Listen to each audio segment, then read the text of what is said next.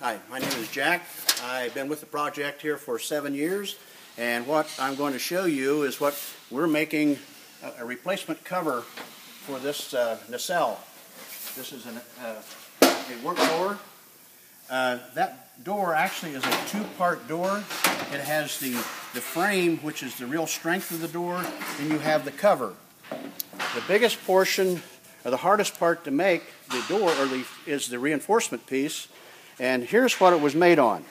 If you can see the pattern, this is what we started with. This is a cutaway, a small piece where we cut it, route it, and we would take a sheet of material, soft material, and it would lay down over this pattern.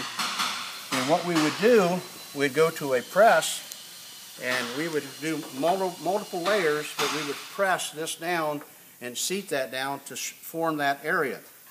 Then we would, actually form the windows.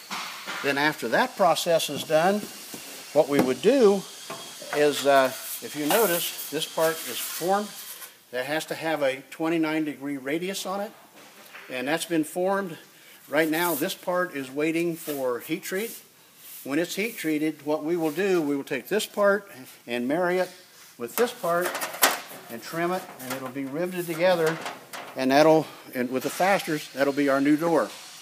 Sounds kind of simple, but after a lot of work, we can actually complete the process. Thank you.